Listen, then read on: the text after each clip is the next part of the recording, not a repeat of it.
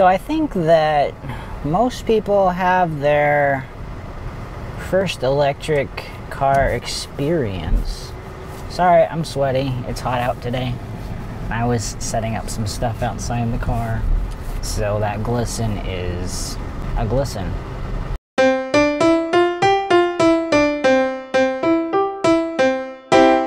So I think most people have their first electric car experience with the Tesla or with a Nissan Leaf.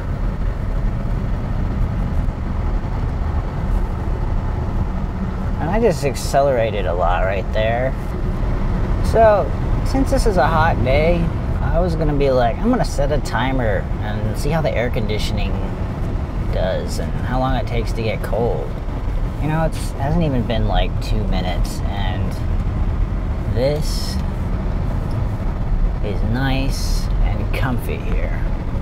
So, welcome to the farmlands of Maryland. This is a nice back road. If you live in this house over here, sorry, you're on YouTube. My bad. If you've never driven an electric car before, you're in for a treat. I hope you're able to drive something as responsive as this. Like,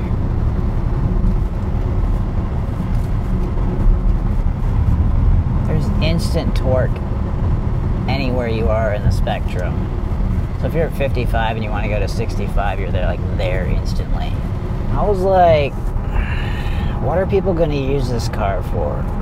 Commuting, grocery. Oh, we're going to do a grocery run. That way, on the next video, we can make some food. Make some recipes if you're into that kind of thing. Can't already tell what I'm driving. It's this iconic thing right here in the corner. It's a Jaguar. It's an iPace. Just gonna stick stuff in the back like normal people do when they go to the grocery store. You know how it is.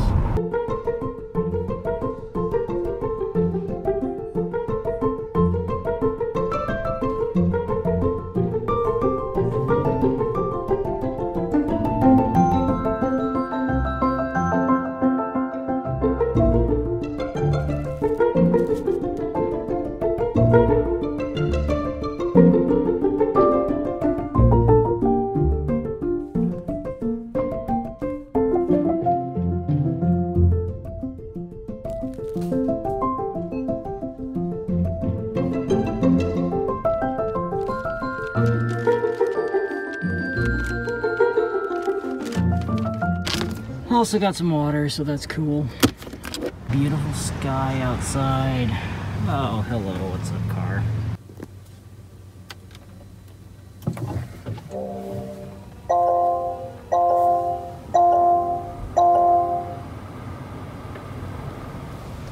So imagine you're like done with your grocery shopping, and then you're like, oh man, I'm going to need a car wash. Well, this is kind of what it looks like.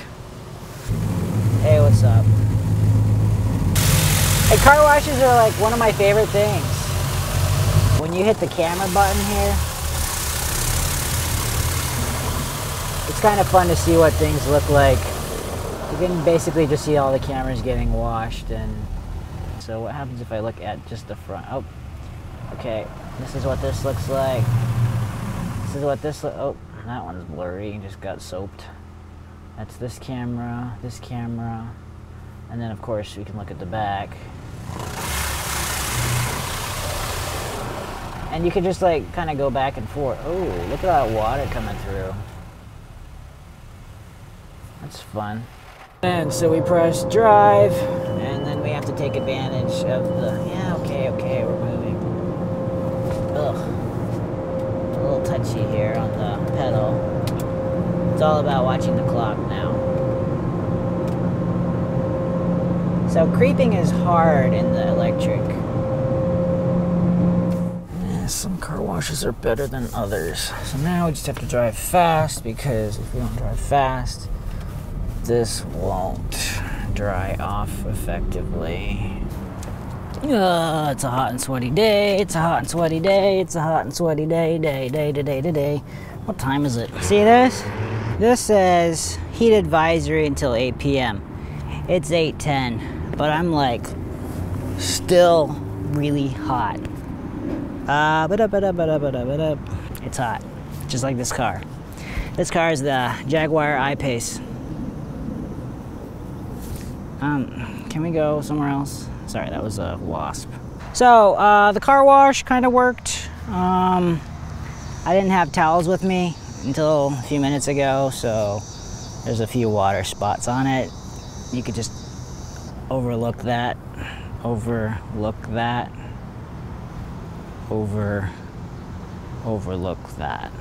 If you're watching this, you're either just a cool subscriber, or you're actually interested in maybe getting one of these, and you've already watched about 4 reviews. So I don't know if I'm gonna say anything else that's different than what other people have said, but I'm gonna try and make it fun. If I'm looking at the door, the only thing that's different than any other car door, well, some of them might have this, but there's Meridian surround sound, which is cool. The child lock for the windows looks like a Bluetooth child. Don't ask me what a Bluetooth child is. They have the cool door handles that pop out when you unlock the car. Okay, let's talk about the back. This is a great trunk space. Power up, power down. There's a little license plate light there, and the camera. So those are the things you see there. But the only thing you need to know here is the button. So just press that. Thing's open. There's a little 12-volt power thing here. Boom. There's a hooky thing here and a hooky thing here. Top tether stuff on the back seat. So what's under here? A little bit of storage. I've been in a Tesla store like probably you have, and if you open the back here, it like goes to forever, okay? So this doesn't go to forever. You could stick a laptop down here, maybe 2 laptops, 3 laptops in a row. 1, 2, 3, 4, 5 or 6 Fuji X100, what are they now? V, whatever those nice ones are. Maybe stacked high, 12 Ricoh GR thing, I don't know, whatever. Let us drop this back down and go to the back seat. The basic gist is it's really quite simple back there. There's not a lot of hoopla, decent carrying space. Not a lot, but there's the frunk. And yes, we're back in the front. You can just press on the keys, and it's just like if there were an engine here. You would flip that little thingy, and your frunk is about the size of a satchel. But yeah, small duffel, very small duffel. Yeah.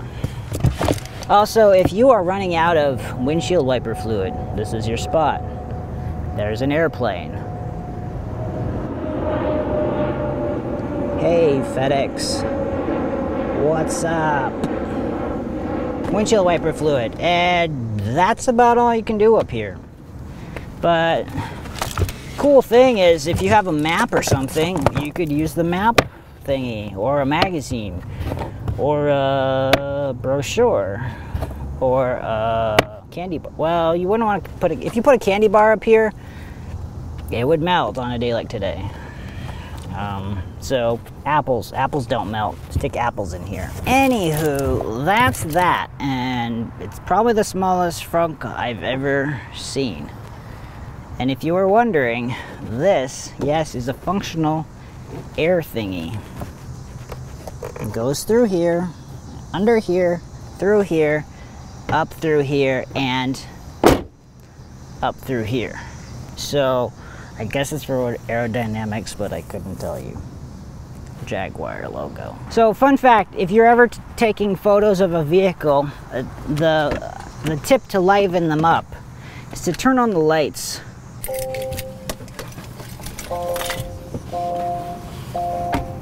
So yeah, liven up the vehicle with the headlights. Doesn't it look so much better? Also, you hear that fan now? It's pretty loud, but it's a hot day and the air conditioning is blasting and it's really good air conditioning. So this is probably my favorite look. Just the parking, driving light things. Like, just look at that. Would you look at that car? So I would literally leave these on for the rest of the review, except the fan is super loud, so I'm probably gonna turn them off. Also, here's the tail lights.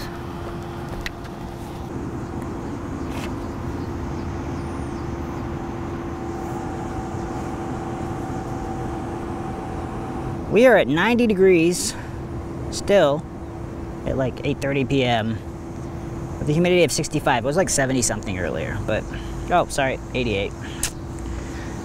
Okay, so I feel like in a lot of car reviews, tail lights and headlights are not talked about enough.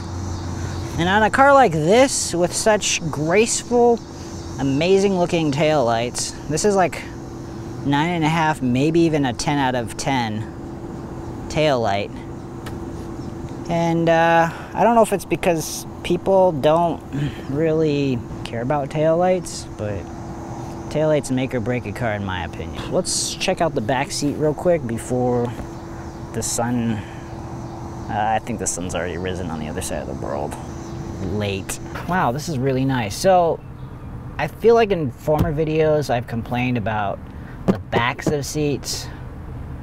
Maybe not, but I have a problem with hard backs.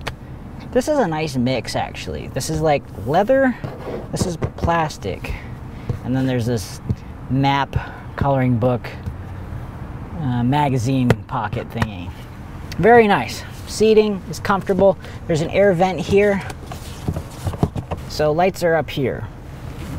Back here there's lights. That's kind of cool. This is all glass and it looks really good. Cool thing about this back door is it has these motion things. So suppose I was in New York City or let's Philadelphia or Baltimore, which I'm closest to, or DC. I'm kind of between the two, right? There's this little icon here. If a biker came zooming up as I'm opening the door, it would blink. So that's what this is here. Also, Meridian Surround, just a reminder. So these controls change the controls. Okay, so I'm gonna take a voiceover break here and say I had no idea what was going on. And I'm cutting out about 10 minutes or so of trying to figure out the front and back systems, including the HVAC menus. And, you know, by HVAC, I mean, obviously, climate control. LOL.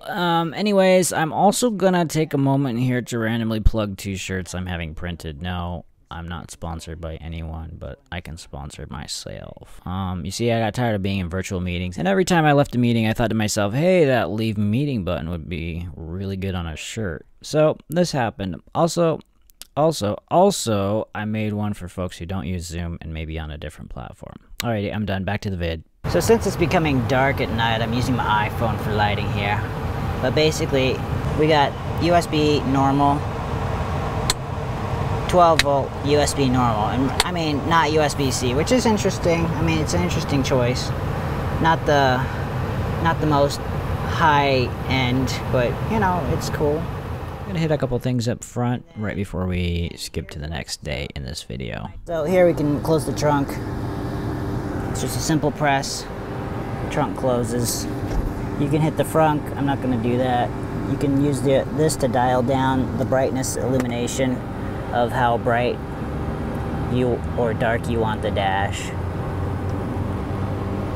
And that covers all screens everywhere. You can select a dark theme or a light theme or do auto. My phone is on dark theme, so I mean, I just have a natural look for that. One thing you can see, the AC has been making the build up here. If I do windshield wiper sauce, it comes out of the windshield wipers themselves, from what I can tell, which is crazy. So I'm gonna create a new profile here, P-I-E-T-E-R.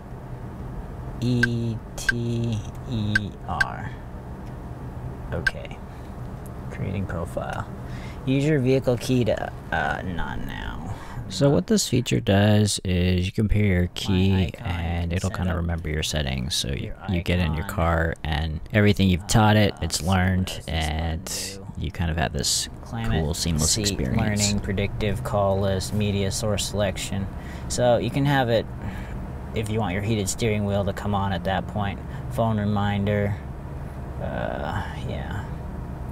My icon, I'm gonna change the icon to red. I like red. We're gonna go back here and now we have Peter in my profiles. If we do the Bluetooth, we compare new devices. If we do this, we can go to media stuff, phone stuff, GPS, and then you can go figure out your media settings here. Here, we're gonna go back home. And that's all for tonight. So, we're done with this creepy movie. That's kind of like the night setup. I'll have a few more things to say during the day, but let's go now. We're at 100 miles or so on this iPace. It's new day, by the way, if you can't tell. I don't just change clothes twice in a day, except when I do. I'm gonna call up this Jaguar place and be like, hey, where do you guys charge? And she'll probably be like, or he'll probably be like, look at the GPS, but I'm gonna try. And because of recording laws here in Maryland, I'm probably not gonna give you the second side of the conversation, because that's more work. I'm just wondering where people typically charge up the iPaces around the Columbia area. No. Where we charge it, like plug it into the wall. Like, okay, is there someone who could direct me in that? Hey, I'm just wondering, so I'm borrowing a friend's iPace, and I'm just wondering where people typically charge them up. Okay, right on. Sounds good, thank you. She was like, I don't know, but check on the screen. I do think that Porsche allows you to come in and charge at the dealership. She didn't offer that, so I don't think that's a dink, but I don't know what else you would call it. So my friend's just plugging in at their house, and that might work for some people, but if you're out and about and whatever, what if you get up to a certain limit, then you kind of need to find a charger. So I'm gonna go check the settings and see how to get a charge. So remember last night when the control stuff didn't show up here? Well, it shows up here now, but I can't change anything unless you go up here and then to back, and then you kind of have to unlock it. So coming back here to this thing, now I can control it, and you aren't actually affecting Uncle Carl and Aunt Susie, I don't think, because if you tap this, I'm gonna put Aunt Susie, I'm gonna put her on 75. That doesn't change back here. So I was kind of hadn't figured it out yet, but that's the deal. If you're on the front settings up here and you just hit the back, then it shows you what the back is set to. That doesn't indicate what the front is set to.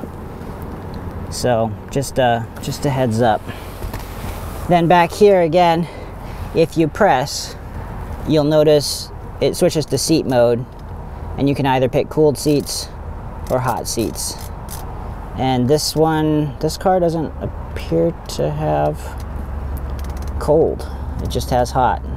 But you have a blue arrow that's like you didn't buy that package, so there's that. Now these indicators work and show you what the fan speed is. So I don't know if that's clear or not, but basically, if you're in the front air conditioning control display panel, you need to hit the rear button. It switches all your numbers across the board to rear. So I guess that could be a little confusing if you're just trying to control the front and you accidentally hit the back button and then you're like, what am I doing? But, you know, I think it's a great space-saving thing, and since it's a digital screen, you can put as many buttons there as you want. Whatever. But, yeah, it's nice to know that there's heated seats at least back here. Okay, so, I'm gonna put it on auto here and put it back to something cool because it's burning up out here. Let's look up here. I'm gonna go to maps, and here you have charging stations nearby, and I can plug in these various spots. I think I know where some are. So this is gonna be fun because I have no idea how to charge this thing other than it's super easy to open the outside thing. And I see that low percentage and everything, and it says I'm at 56% here. Oh, and since this has been on for a while, it says vehicle shut down to preserve unless the brake is pressed. So I'm gonna press the brake, and that just clears that.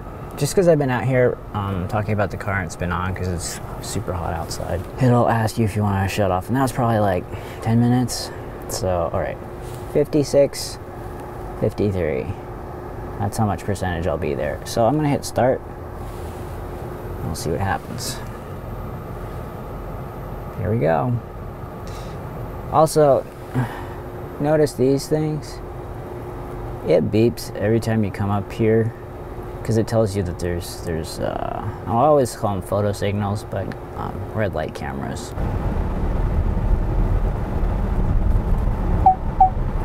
That's the beep beep when it warns you probably at least a half mile ahead that there you have those red light cameras. I always want to say photo signals, but I mean that's kind of what they are. But so I found these guys here, and I am gonna have to download an app. We'll see how this goes. So just you open it, and when you open it, you'll notice the car just sank a little level. I'm gonna see what kind of charger we need for this. I don't really know.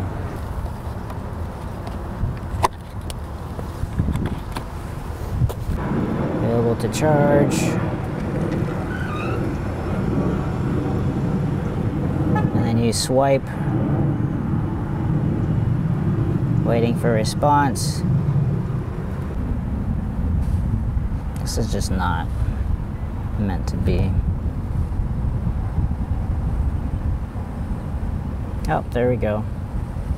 Waiting for response, checking payment method. And then initializing. I think I take this and plug it in. And I heard a lock. Oh, now it says it was initializing. Now it says charging. And you see a little graph there. And I got a little notification saying your vehicle is now charging. And the car like just buzzed up. I'll see how much this costs, but yeah, it's pretty straightforward. Just the setup is a little bit tedious.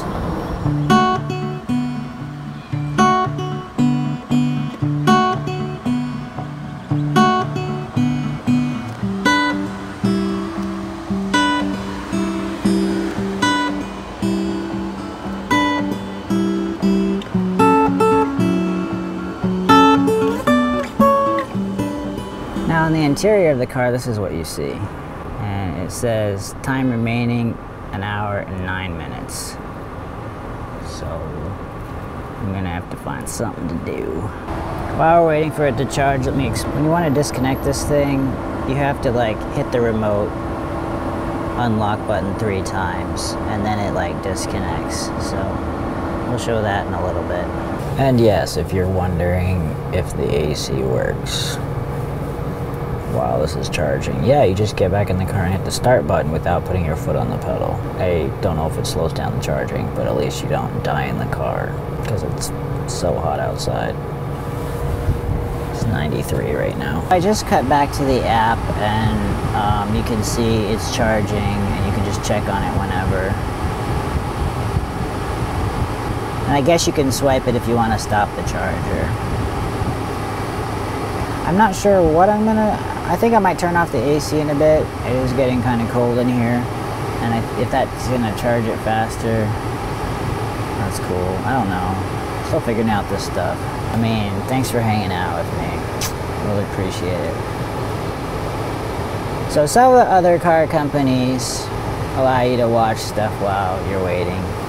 I have my phone so I can watch stuff. Also, now you can see the glass. So at some point this just stopped. So I'm gonna unplug it. And then I had this 3 times. And then I just put it away.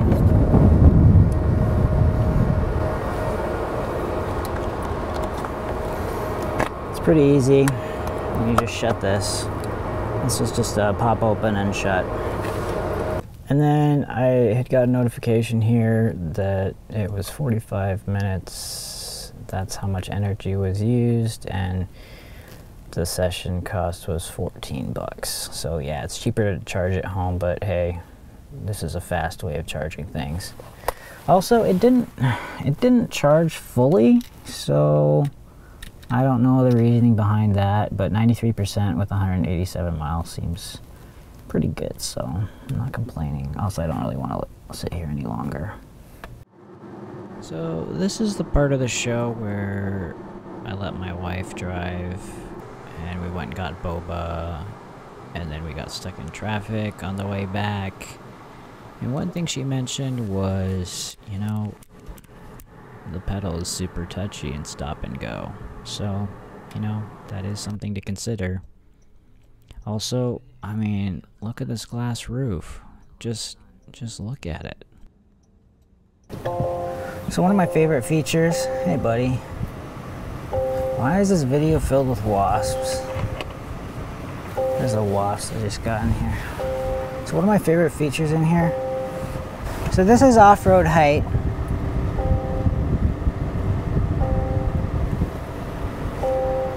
This is normal ride height.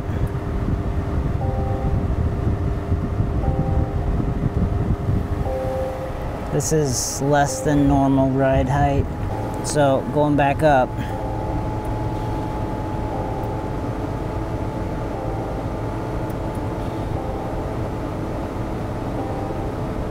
so this goes down to normal height,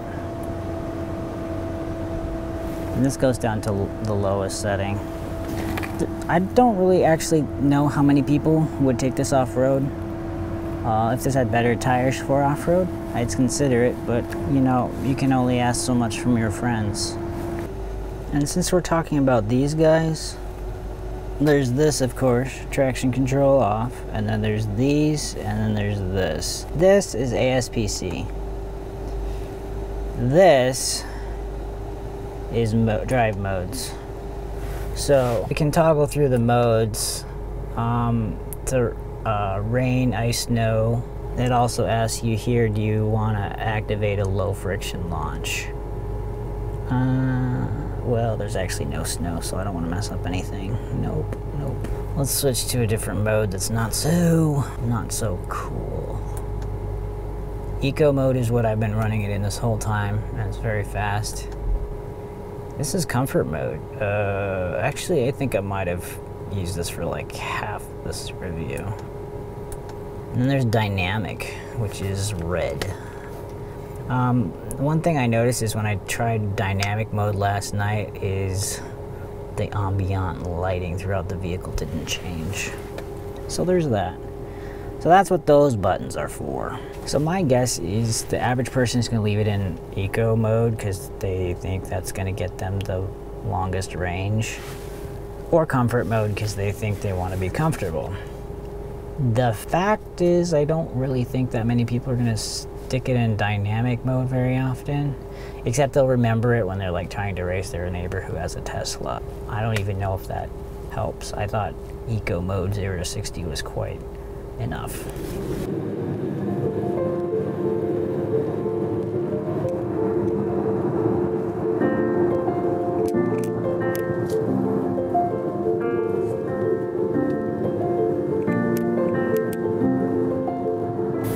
So at the end of the day, you know, when groceries are gotten, your commute is done, your day is done, everything's finished, getting home, and, well, just plug in. It's pretty straightforward.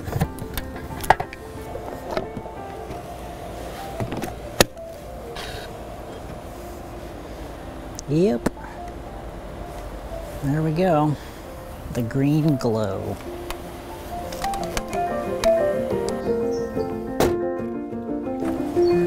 So, there you have it.